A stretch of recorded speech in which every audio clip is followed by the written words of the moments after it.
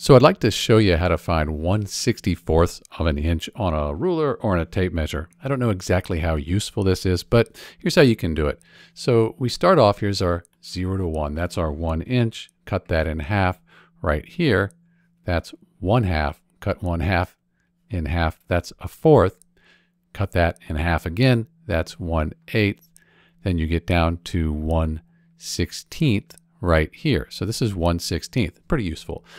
Gets a little bit tighter down here. If we cut that in half right here, that's 1/32. So I'm just going to write that up here, 1/32.